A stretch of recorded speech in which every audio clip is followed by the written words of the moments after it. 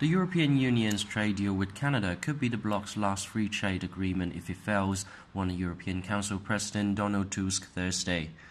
The negotiation was still going on after EU government failed to approve the deal known as CETA in Luxembourg 2 days ago.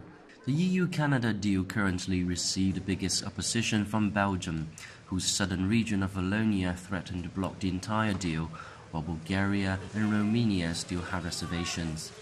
Well, truly speaking, the problem goes beyond CETA.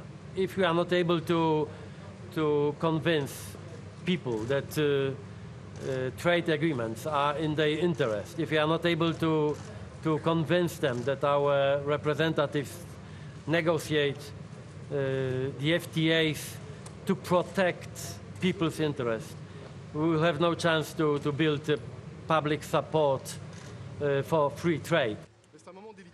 It is a delicate moment because I would like to respect democracy in Belgium and also the role of the Wallonian Parliament, which has the right and the obligation to express its point of view.